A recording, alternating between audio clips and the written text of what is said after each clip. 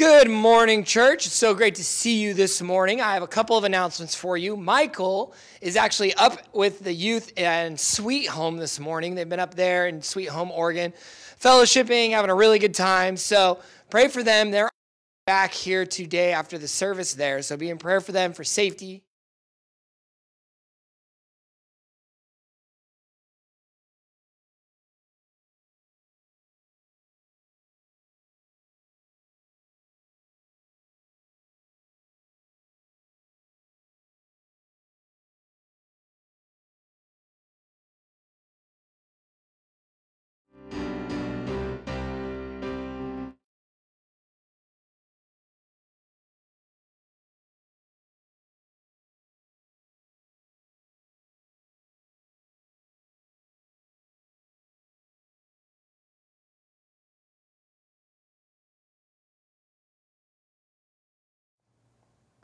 Good morning, church. It's so great to see you this morning. I have a couple of announcements for you. Michael is actually up with the youth in Sweet Home this morning. They've been up there in Sweet Home, Oregon. Felt really good time. So pray for them. They're on their way back here today after the service there. So be in prayer for them for safety here. But that's why I'm doing announcements this morning. So first off is thank you guys so much for being a part of family night last Sunday night. We were out in the front yard of the church. We had fire pits, we had s'mores, we had movies, kids were skateboarding, and we were playing cornhole. It was just a really good time being together. So thank you for being a part of that. Make sure to look for our next one.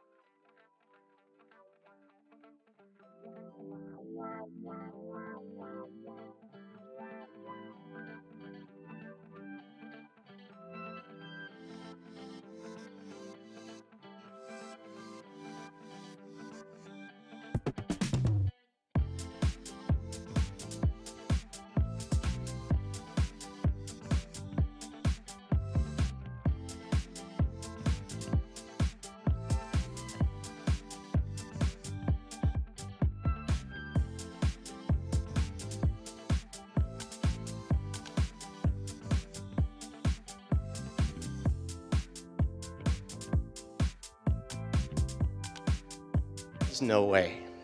And we are the beneficiaries of that He's provided salvation through Jesus Christ, the Lord's Son, Jesus Christ, shed his blood for us that we could have eternity in heaven.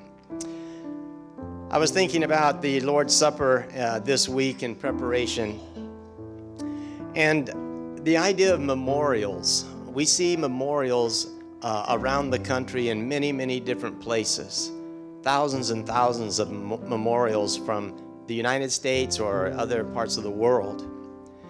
And memorials mean something to somebody. I mean, they mean something to the people that it applies to. Now, one example is Lake Shasta was going to build a dam, and they did build the dam. I understand it was completed in 1945. And they had all kinds of crews coming in to pour the cement and mix it and rebar, everything that had to go into that dam. But before they did the work, I understand there's 3 monuments on a hill right there by the Shasta Dam. And all of the work that they did was to fulfill the purpose of those monuments, those memorial pieces that were put in place.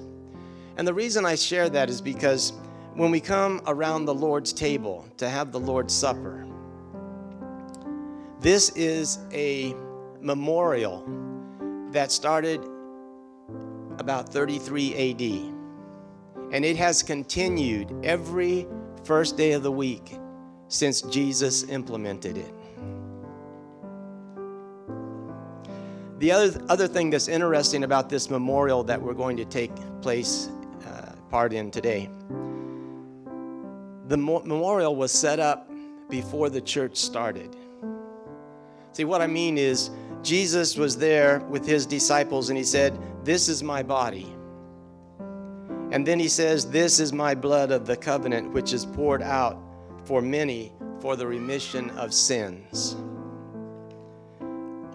Since the church began, it maintains this continual memorial. For without the giving of himself, without the giving of Jesus on the cross, there would have been no sacrifice for sins. Without the shedding of his blood, there would not be Christian followers. For his blood is the price for our purchase. Jesus set up this ongoing memorial for his church, for his followers. That's for us. And this memorial is built around him, his life, his death, and his resurrection. So each Sunday we participate in this special time to have this memorial of our Lord and Savior, Jesus Christ. I want to read one more phrase once again. We're talking about the blood of Jesus, and it says, "For his blood is the price for our purchase." Jesus paid the price for us, and it cost him his life. And he willingly went to the cross to have us become his children.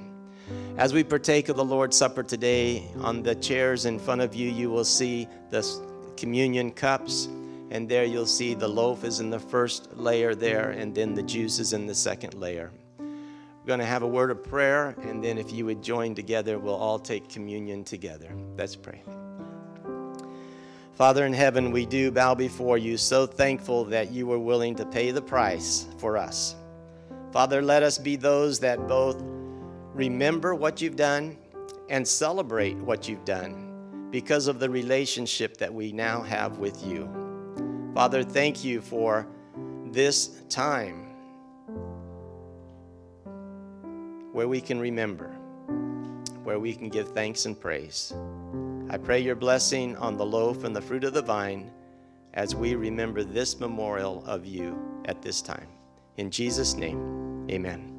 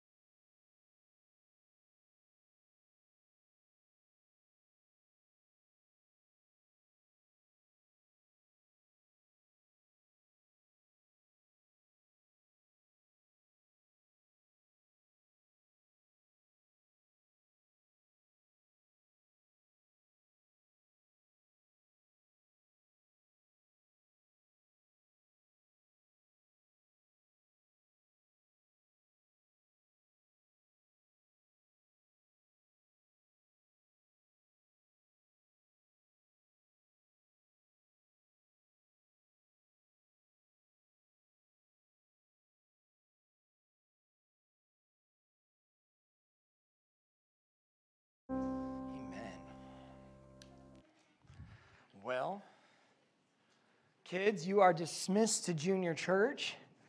I'm sorry, Charlie, your buddy's not able to race you down there this morning. Good morning. So what I want you to do, I want you to real quickly to the person that is across. Let's not get too crazy. I know how this works. The person that's either behind you or in front of you, I want everybody to stand up, if you can stand up, and just say good morning to the person around you and ask them how they're doing.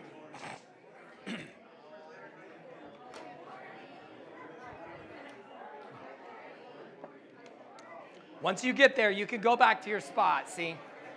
I already know how this works with Tyler Street. Good morning online. Good morning. Hope you are well. I think my wife is watching, maybe. What up, Elijah? What up, people in the top row? All right. Bring us in. Good morning. I know, we're done. We're done being friendly. Get back to your spot. How many of you guys are excited about the holidays?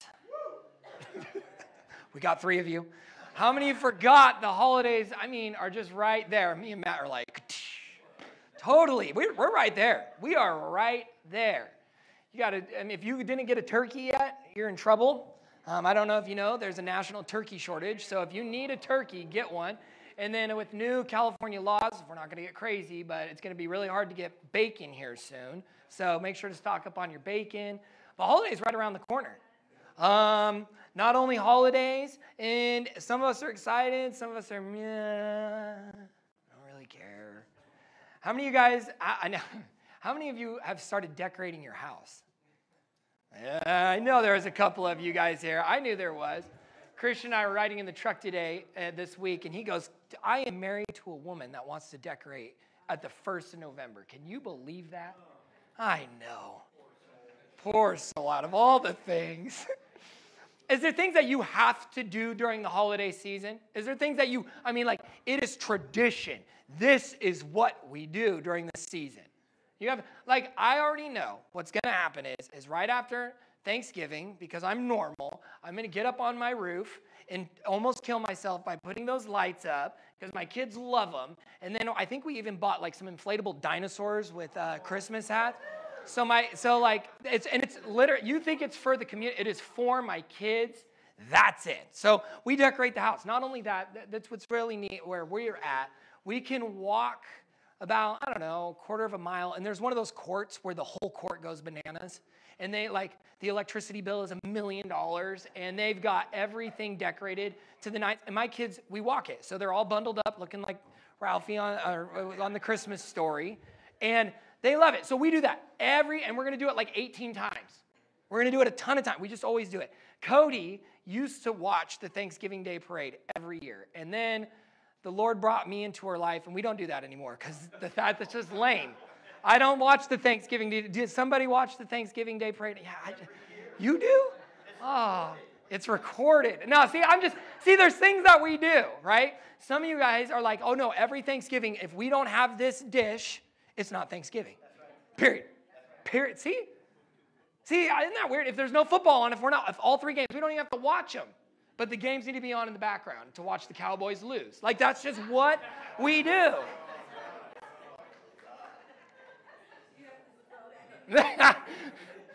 Listen. I know. And there's a reason for all this morning. There's a reason. You guys are like, what is he doing? See, we all know this is coming up, but it goes fast. Thanksgiving is coming. That's not my sermon. Thanksgiving is coming, and after Thanksgiving's coming, do I just need to keep going? Let me see. Oh, no. Hey, I got it, Alyssa. You're good. If you want to know what Bob preached about last week, there it is. But there's a stream of things coming on, and for some of you, it's a big deal. For some of you, it's not. And for some of us, it's just a whirlwind. Where are we doing Thanksgiving? And then after Thanksgiving, there's going to be a couple weeks till Christmas, and then we got all to get the Christmas stuff done, and then what in the world are we doing for New Year's? And then after New Year's, boom, it's February 3rd, right? It just flies.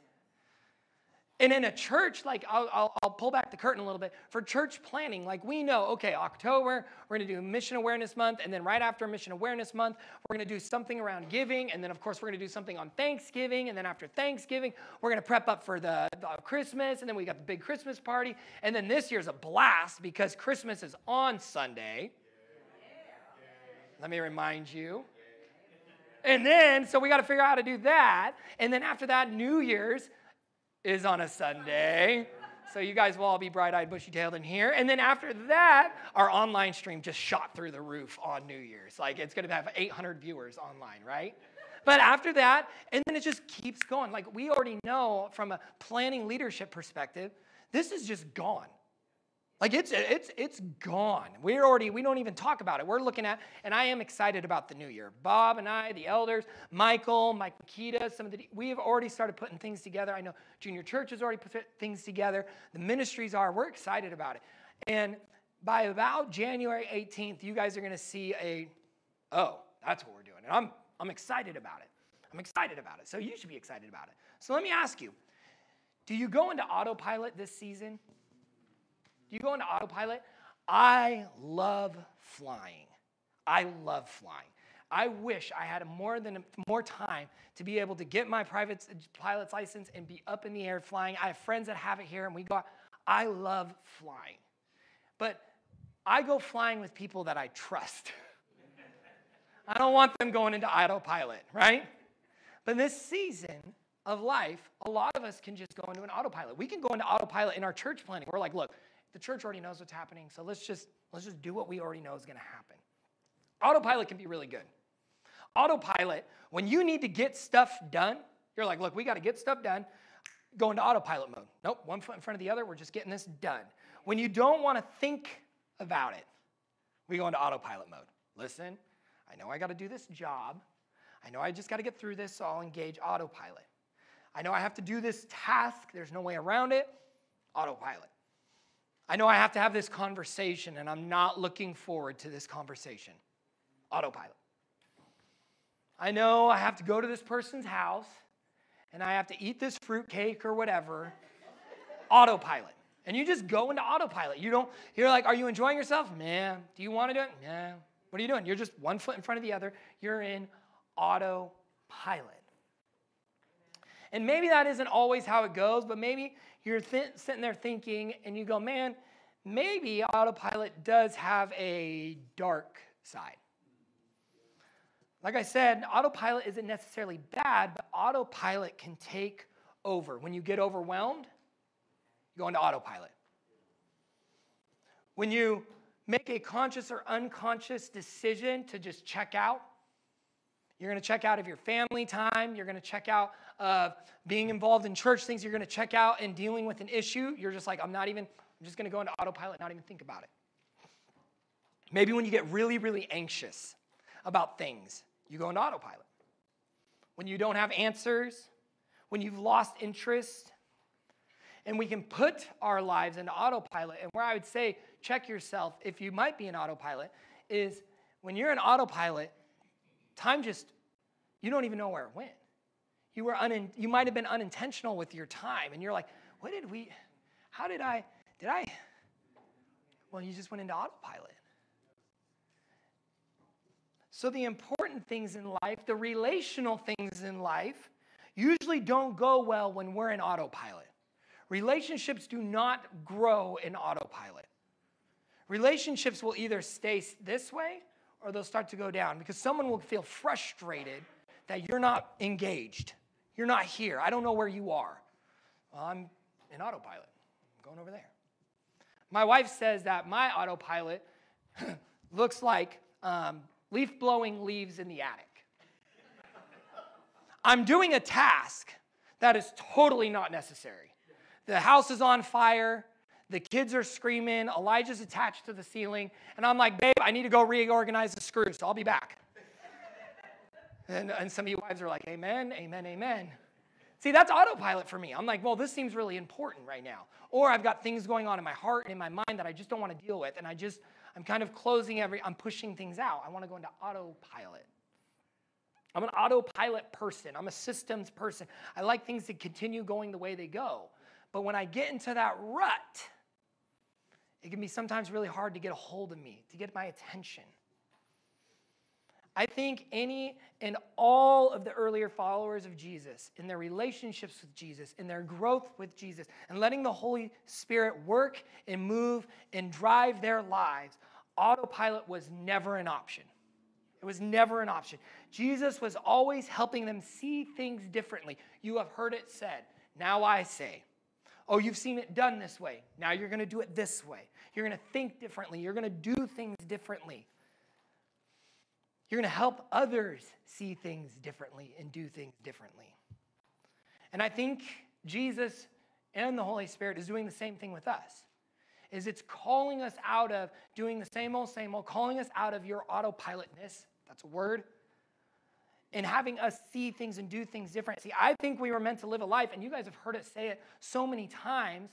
See, it looks like this. Whoever believes in me, this is Jesus speaking, as the scripture has said, out of his heart will flow rivers of living water. That's not autopilot. That's joy. That's life. That's boom. But see, here's what we want to watch out for. When autopilot looks like auto give up. when we're just like, I'm out. This scripture is not auto give up, and it's not autopilot. This is allowing the Holy Spirit to work and move in your life. This is saying, okay, it's not all about me. I know God and the Holy Spirit is working and moving. How can I join in it? How can I follow Jesus and what he's doing? See, because God's working, amen? God is working in and around all of you. But it's a lot of times we're just in this mode. And we've got the blinders on and we're just like, get to point B. I got an amazing, and I didn't even think about sharing it this morning, but I had God just, bam, me with God on my autopilot this week with Mike Makita, Michael Doherty, and Bob. And I want to know, we'll see if they remember. But I mean, the Lord just said, wake up, Jordan. And it's because he was calling me out of being an autopilot. But see, a life that can be described as rich, full, meaningful, a life marked by growing intentionally. That's not autopilot.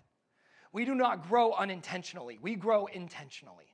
We put ourselves at the foot of the cross. We put ourselves into Jesus and the uncomfortability of that. And we say, okay, Lord, you've got the controls now. And that is terrifying. It's scary. You had a verse this week. And if you're not on the daily reading, if you're not daily, weekly reading list, go talk to Everett. It's just a text message, ding, and it says, hey, this is what we're reading this week. It's great. I love it. And if you're not a part of it, get a part of it, because that's what we're talking about this morning. So get your Bibles, get your phones, open up 2 Peter 1. 2 Peter 1, almost all the way in the back. If you're on your phone, it's almost all the way at the bottom. The things you got to prep for nowadays. 2 Peter 1:3. And of course, I put it on the screen.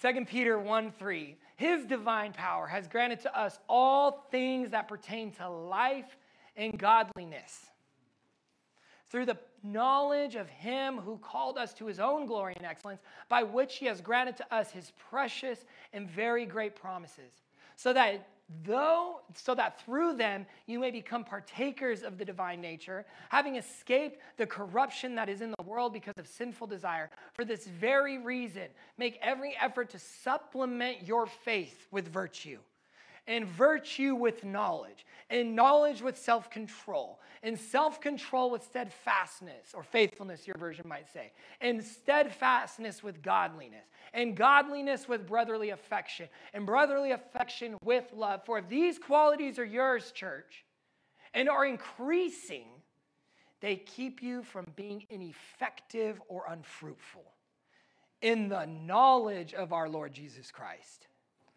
That's a powerful phrase. Keep reading. For whoever lacks these qualities is so nearsighted that he is blind, having forgotten that he was cleansed from his former sins. Therefore, brothers, be all the more diligent to confirm your calling and election. For if you practice these qualities, you will never fail. You'll never fall. For in this way there will be richly provided you an entrance into the eternal kingdom of the Lord and Savior Jesus Christ.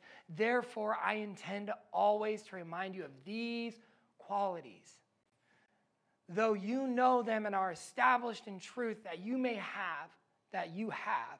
I think it is right, as long as I am in this body, to stir you up by way of reminder. That is a powerful phrase. Let's pray. Father in heaven, God, as we read and continue to just dive into these few passages, God, I pray that we wouldn't be ineffective and unfruitful. God, that we would be a church, we'd be a people, we'd be a family, we'd be a friend, we'd be a husband and a wife, God, that would be effective and fruitful and know how you've called us to live, God. Help us to stay out of autopilot as we even go through this. In Jesus' name we pray. Amen. Jesus has given you everything that pertains to life and godliness. You've got it all. It's all there for us. But did you catch what it said? If you look at the very beginning, it says, through the true knowledge of Jesus. Do you want that? Do you want the true knowledge of Jesus? Are you willing to let go of what you believe real life is and let Jesus have control? I mean, amen. But listen, if you don't want it, And if you don't know if you want this life, let me help you. Let me help you, okay? You do. You really do want this life. You want a life that looks like bursting waters. You want a life that looks like life and where you're not even doing it for other people, but other people can see that there's things different about us. Where you go, no, I've got a hope. See, and that's the problem with the prosperity gospel. Well, we'll dive this way a little bit. The problem is that each and every one of you, if you haven't yet, are going to run into brokenness. And you are going to run into hurt, and you're going to run into pain, and you're going to run into loss because the world is broken and sin is rampant. And if we are not living the true knowledge of Jesus, if we're not being built in that, brokenness is going to come like a jackhammer, and it's not going to let up. I've experienced brokenness. Some of you have experienced brokenness. Some of you haven't yet. I mean, real brokenness, where things have been taken that is just not fair. We run into these things. And see, growing in our knowledge of Jesus, growing in the power of the Holy Spirit, we are equipped to deal with these things. We are able to go through the unanswerable questions. But it does not happen in autopilot. It doesn't happen in that. We want that life because it's real life. It's not fake life. It's not a life that's on social media and it's only cute on there. That's not it. And we want a life that when we look back over the years, when you look back over the year, you say, man, God was faithful, God was faithful, God was faithful. Not, I did a good job, I did a good job, I did a good job. And the reason I made it through that is because of me. That's not how I want to live my life. I want to see the power of God work and move in, through me, and around me. But if we want this life, if we want to not be sidetracked by the world and by the things that overpromise and never deliver, right? Man, you get this, your life is going to be so much better. If that 401k was right here, man, you would feel, if you could just, and if there's always something else, right? It overpromises and never delivers the world. See, if we want a life past that, Peter is going to give us some actionable things. I learned that from one of my elders, Mike Stanley. We need actionable things. Right? And I'm agreeing with that. I love that. So here's Peter helping us see where we can grow. Are you ready? Supplement your faith. Add to your faith in Jesus these things. Well, perfect. He's given it to us. Virtue. Add to your faith. Virtue with knowledge. Virtue is defined as conformity to a standard of right, a morality, a particular moral excellence. So, supplement your faith with virtue. So, do you have a real faith in Jesus? What has to come along, and has come alongside with this right way of living. See, I think a lot of times, I'm not going to steal from the new year, because I got a phrase, but I'm going to put it off for like 2 months. No. See, we'll say that we believe, but are we making the doing part conform to how Jesus says this is how you do things? Or are we saying we believe, but really we're doing things how we want to do things? See, Peter says, no, you've got to take this faith that you have in Jesus and then this virtue, this conformity to how Jesus says this is how you live out your faith. Okay, it's a little bit more complicated. So this virtue, so we are called to ask ourselves the questions, are we conforming our life and our morals and our standards to what the world says or to what Jesus says? Or maybe not the world. Are we conforming our way of living, our way of doing things to what we want to do or what Jesus says? Well, how do I know how to do that, Jordan? Well, right here. Virtue with knowledge of Jesus. So then you add virtue with knowledge. How do you figure out what the right standard of living is? You ever just, and I know this is a little bit heady. It's a little bit up there, and you got to drink another swig of coffee. But how do you figure out what the right way is? What says right is right and wrong is wrong? The Bible. Okay, I'm down. So are you just going to trust everything that I say? This is what the Bible says. And trust everything that Bob says? And trust everything? I mean, man, I don't know how long I've been with Jesus a minute. Wow. Almost 20 years. I've been a follower of Jesus. I was raised in the church. And even now, I think about and I question and I go, man, would I be here if I was not raised in it? And it's a blessing that I was raised in it. But do I know enough of the word to where, no. If I was to just throw everything out the window and I was just to start with the Bible, would I get to where I am?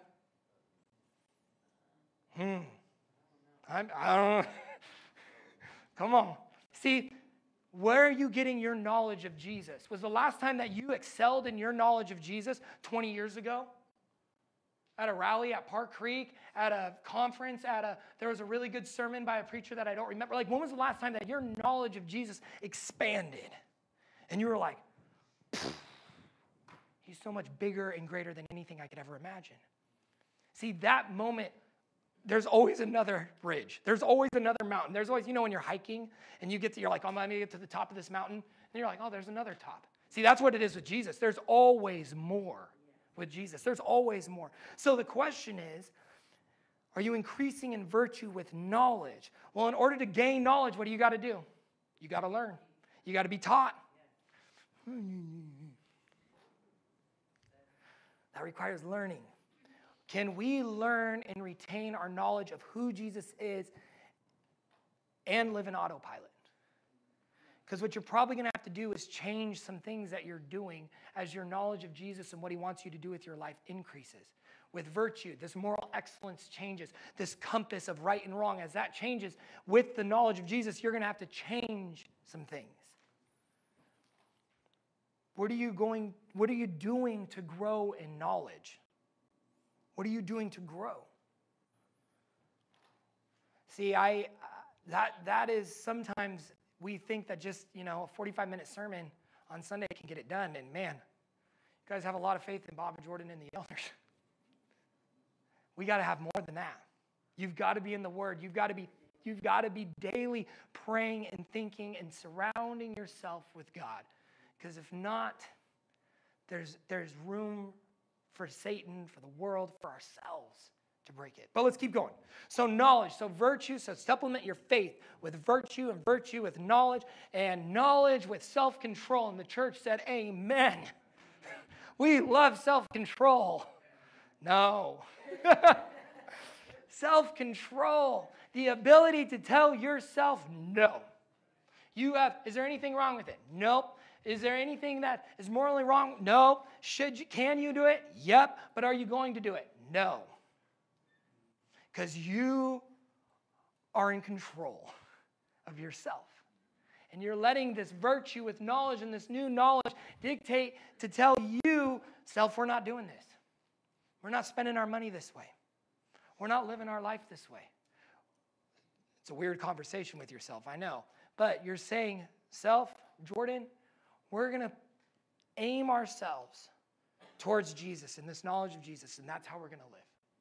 And we're going to sacrifice things that Jordan would want to do for the sake of the gospel and what Jesus would want, for the sake of people, for the sake of my church, for the sake of things that maybe not necessarily wrong, but I'm saying, no, I am following after Jesus. Can we say no to ourselves?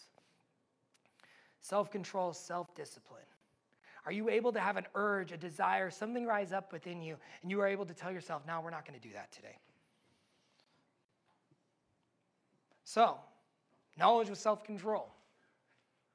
Can we do that? Can we supplement our faith with knowledge and self-control? Can we supplement self-control with steadfastness and faithfulness? Jordan, this list is not getting easier. This isn't getting easier. Are you able to be self-disciplined for a long time? Are you able to be disciplined for longer than 24 hours? Man. Self-discipline with faithfulness, with steadfastness. We're adding this all to our faith. And then steadfastness with godliness, and godliness with brotherly affection, and brotherly affection with love. Is there things that we can add to our faith from this little passage here? There's some things there. There's some things that we can add. And man, we could say, Peter, you're not making this easy, bud. You're not making this easy. Well, this is a lifestyle not on autopilot. That's what that is. It's a lifestyle of following Jesus. Autopilot has us going through the motions of living, but at the end of the day, we realize we are mostly ineffective and unfruitful in autopilot. of ineffective and unfruitful. If we are growing in these things, we are slowly, steadily dying to ourselves and being raised to Jesus. Autopilot might have us believing something, but the question is does it have us doing things? Does it have us doing?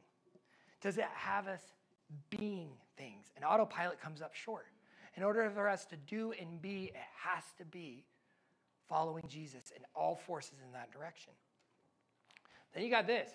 For if these qualities are yours and are increasing, they keep you from being ineffective and unfruitful in the knowledge of our Lord Jesus Christ. Peter is calling us to a higher standard of living. If we're living this life of being an autopilot, we are living a life where we are so nearsighted that we've forgotten who we are, what Jesus has done, and the direction that we're living our lives. And that has us being unfruitful and ineffective. But sometimes we accept the lies that being okay is okay.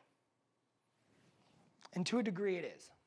To a degree, man, we all get knocked down. We all get a right hook to the jaw, metaphorically speaking, or maybe really.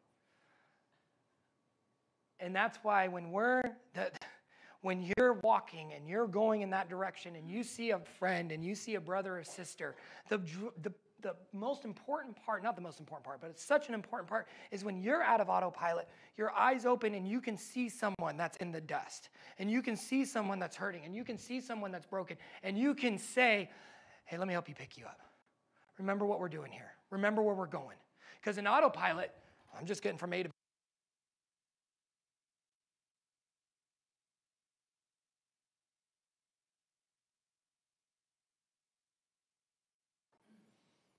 This part. Whoever lacks these qualities is so nearsighted that he is blind, having forgotten that he was cleansed from his former sins. Therefore, brothers and sisters, church, be all the more diligent to confirm your calling and your election.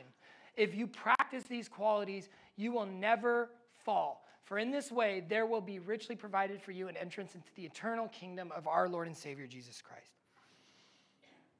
The mindset is, I am not living for myself, but for Jesus. And that Jesus is leading me to good and for good because Jesus loves me. See, Jordan is not living for Jordan, but for Jesus. And that Jesus is leading Jordan to good and for good because Jesus loves Jordan. See, that you have to believe and live out. You can't just say it. And I can't give a blanket statement as why you are where you are. Like I can't say like, hey, this statement is for everybody. That is why I trust that you are working out your own salvation. That's why I trust that you are in the scriptures, that you're coming closer and you're drawing closer to Jesus. But I can't get you where you are in your life, in theology, or the theology of why you think the way you think. But some of us have preconceived ideas and thoughts that we try to force Jesus into. And it really damages our outlook on Jesus. And whether that's in a really negative way or in a way too hyper positive, Jesus is a big Santa Claus way. Whatever way that is. I don't want to lose you here. Some of us have heard verses. Some of us have heard this stuff, these verses that we've read. And you've looked at how other Christians have lived, and you've gone, I guess I'm meant to live in a box and on nothing. I guess I'm not allowed to have nice things. I guess I have to quit my job. Some of you guys might have heard our sermon series through money, or you've heard our sermon series through giving, and you're like, man, I guess what Bob's telling me is I got to sell everything and abandon my family and go preach for the Lord. I don't know what to do here. And so we get discouraged and we pull back. Some of us, I guess I have to ignore my family now. I guess that's what the Lord's calling me to do. I guess I can't enjoy things because Jordan says I'm not supposed to say yes to myself. I guess I have to be miserable. And a lot of Christians have fallen into this weird space of where they know the right thing to do, but it looks awful. And they don't know what to do. And see, here's the thing. Those things right there don't sound like good news to me. They don't sound like good news to me. And that's certainly not the vision of good news that Jesus came to share with the world. But when we're trying to ride the fence of what the world says is good and what Jesus says is good, and we're trying to ride that fence, it is miserable. It's miserable. And autopilot sticks us right there because we can't be completely honest with ourselves, but the things that we think will make us happy and things that we'll think will bring us life, it looks really good. It looks really good.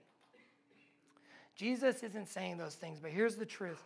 The world, listen to me, the world might be telling you that following Jesus is miserable and you've hook, line, and sinker. And sadly, you might even have a few well-meaning Christians suggesting that with how we live our lives. The world might have influenced your thinking enough for you to believe that following Jesus is going to make you miserable. But we really don't want to go to hell.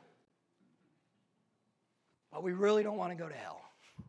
So, what do? We go into autopilot. Because we're not increasing in our knowledge. We're not increasing with brothers and sisters in Jesus. We're not pushing ourselves to try to figure out what Jesus would call for our lives. But we know we don't want to go to that place, so we go into autopilot. And we don't stick on this vision. The mindset of I'm not living for myself, but for Jesus, and that Jesus is leading me to good and for good because Jesus loves me. The world tells you that Jesus is not that. Jesus is not leading you to good. Jesus is not going to do good. Jesus has a bigger agenda than you, and he does have a bigger agenda than us. But Jesus knows you by name. Jesus knows the hairs on your head. Jesus knows who you were going to be before you were formed in your mother's womb. Jesus has a plan for each one of us. Don't accept worldly thinking as godly thinking. Don't slip into autopilot with your walk with Jesus. We do this in our church walk. We do this when we on Sunday mornings. We can slip into autopilot. We go, okay, what are we going to do? We're going to go sing the songs. Okay, here's the songs that he's going to sing. Okay, and then we know after 4 songs what comes? Communion, and then after communion, someone's going to get up and they're going to talk. Okay, now Jordan's going to sing. Da-da-da-da-da. Oh, they're bringing growth groups back and going deeper, so then they want me to stay for that. And then you're just going through the motions here. Just get it done, and then I'll be back next Sunday. Some of us might say, oh, I've done a lot of things in the past that have gotten me closer with Jesus, but now I don't know why I'm not like I was then. Maybe you've slipped into autopilot. Maybe you've slipped into autopilot. I can't figure out why I'm not seeing growth, why I'm not feeling this way or thinking this way, or why you might have slipped into autopilot, where things are just going the way they're going, and you've blocked out Jesus from trying to get a hold of you.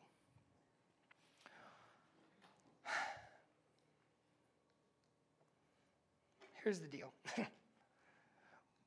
When we come together to worship, when we come together to take communion, when we open up God's word, we're looking to become more like Jesus.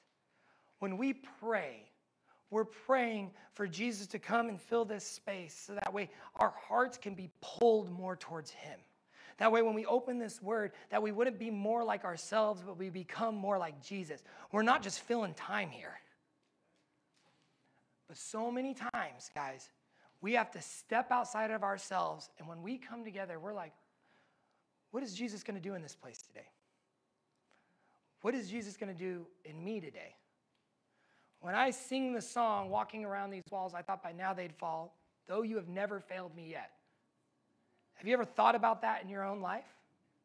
When you say, oh, we believe in God, in Jesus, the Holy Spirit, we believe in the resurrection, are you going, okay, what does that look like in my life? What does that look like in my life?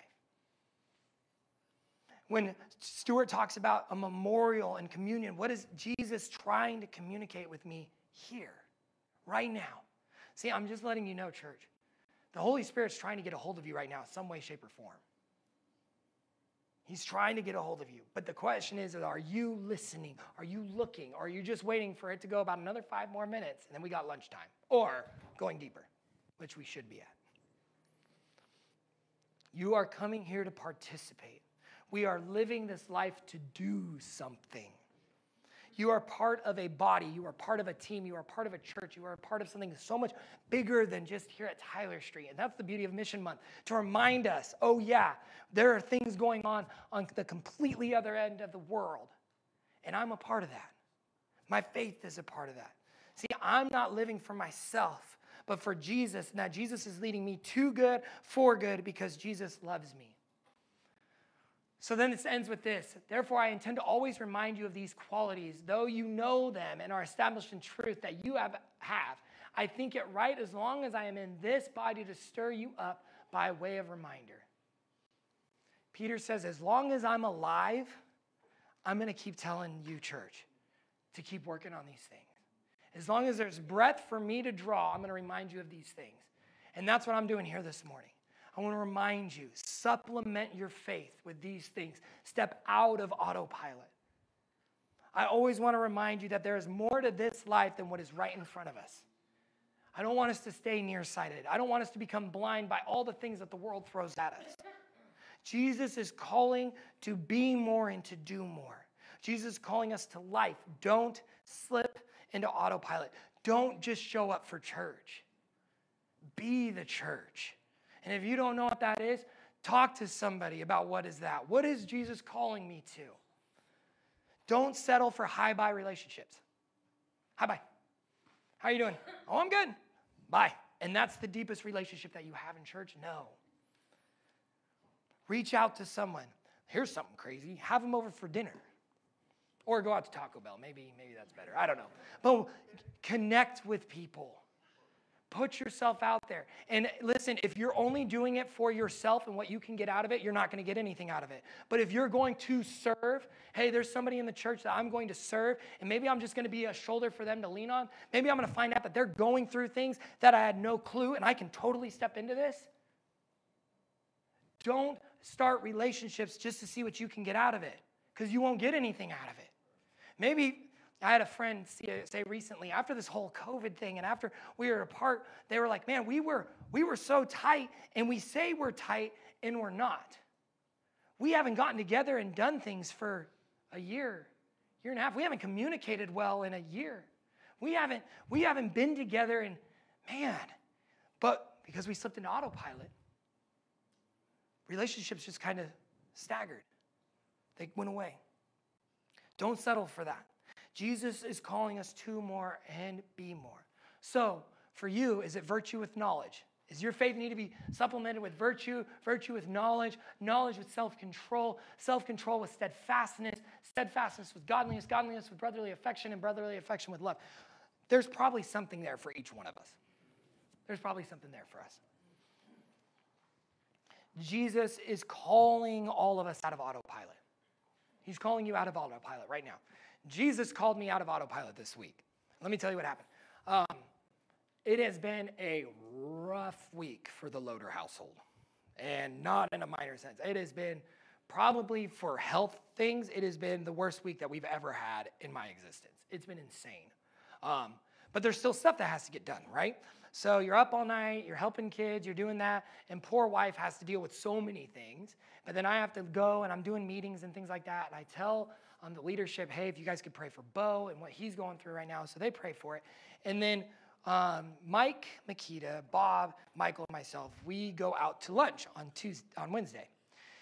And as we go out to lunch, we get done talking about, random things, and I just felt urged to say it again, and I was like, hey, guys, just through your walk this week, just pray for Bo. He really needs it this week. And so they say, okay, yep, no problem. And then Bob, because, he's a spiritually minded man. What does Bob do? Bob's like, well, we're in the parking lot of the Lord's Chicken, Chick-fil-A. So let's pray. Let's just pray right now. How many of you guys, when people say, let's just pray right now, you're like, okay, and then you're like, okay. But you're just like, man, people are going to see, this is awkward. But you surround yourself. And so these 4 people come up, Bob, Mike, Bob, Michael. And we're sitting like this, and Bob starts with prayer. And Bob, man, he does this thing. And if you haven't prayed with him in a while, just try it. He'll do this thing where he won't say Jesus' name, amen, because he wants the prayer to keep going. So he's like, Lord, and that's what we put before you. well, one of you guys start praying, for crying out loud. So he's calling, hey, what's the Lord putting on your heart right now? So then Mike Makita starts praying, and Mike's praying. He's praying for Bo. He's praying for God to work and move. It's so much bigger than that. And all of a sudden, I start hearing footsteps behind me. And I'm like, okay, well, I don't know what's going on. And then I see a pair of shoes, and it gets right there, and it stops. And you know what you're thinking. You're like, this guy or this girl, whoever sees this right now, is like, what are these dudes doing right here? And the footsteps start coming towards us. And the footsteps come in the circle. And I look up, and he goes, can I pray with you? Just, and I'm like, yeah. So Mike just keeps praying, and then it gets to me, and I start praying, and I'm like, and so I pray. You're caught off guard, and you're praying for Bo, you're praying for the guys in this group, you're praying for the people that you know and you don't know, and you're like, and then I end the prayer, right? I end the prayer, and I say the magic words, Jesus' name, amen, right? And so we look up, and we look at him, and he goes, oh, can I pray too? So he prays. See, if I wasn't vulnerable enough for 30 seconds to say, hey guys, can you pray for my son this week? And then if another brother, another Christian wasn't vulnerable enough to say, hey, why don't we just pray right now? And then if some dude that I don't even know was vulnerable enough to walk by these random people and say, hey, can I pray with you guys? Obviously, that's what you're doing. I don't know Jeffrey. That's his name, I think. I don't know who he is. But somehow, he had taken the blinders off of autopilot for a few moments to pray with a group of Christians and to pray with a dad that really needed it right there. I don't know if I'm ever going to see him again. But if something didn't smack me out of autopilot so fast, it was that moment right there. Man, let God dwell in your hearts richly. See, I could win probably a lot of money, but the amount of life that I felt right there, it was a whirlwind. It was insane. I won't tell you which guy had big, giant alligator tears in his eyes, but because it was probably all of us. We were just moved that God worked to just remind you, oh yeah, there's things I'm working way bigger than what you're seeing right in front of you. But church, you got to step out of autopilot. You got to step out of autopilot. Say something. Put yourself in a situation. Ian, for the worship team, has just finally figured out that he can read books. So now he's making the whole worship team read books. And he is jacked. And there's people in the worship team that don't want to read books. But he's making them do it. Why? Because he put himself in a situation beyond that. The Lord can do things in you that you have no idea how high you could fly, as Michael Scott would say. Thank you, church. Thank you. The question is, where are you in autopilot? And where is Jesus trying to call you out of it? I encourage you to stick around this morning. Stick around for the conversation of staying out of autopilot, that Everett's going to leave and going deeper. And then we are, just so you guys know, starting in January, we are going to be bringing back growth groups, different individual growth groups here. So please prepare yourselves for that. Know that that schedule is coming. There's 3 different groups going to be started that we are very excited about. That is a way of getting you out of autopilot. That is a way. But don't just start in January. Maybe invite somebody over this week. Maybe do something. I don't know. I put enough out there, church. Thank you so much. Let's be standing. We're going to end with a word of prayer. I'm going to pray also over the offering, which you can remember is in the back, or you can do it online on our website, the Tithely app, and then be in prayer for the youth group as they come back from Sweet Home, okay? Thank you, Jordan. Let's pray. Father in heaven, God, you are good. You do good. God, you love us. You care for us. You have a plan for us, God. I pray that we would open ourselves to you. We'd be vulnerable enough, God, to reach out to somebody. Maybe we're the ones hurting. Maybe we don't know how to get out of this rut. Lord, I just pray that for each person in your church, that they wouldn't live a life, especially during these holiday seasons, in autopilot. God, be with us now. Help us not to live autopilot with our kids. Don't be an autopilot with our wives, with our friends, with you, God. Just wreck our thinking and fill us up with you. God, I'm so thankful for the church, so thankful for what you do. Be with us now. In Jesus' name we pray. Amen. Thank you, church. You are dismissed. No music.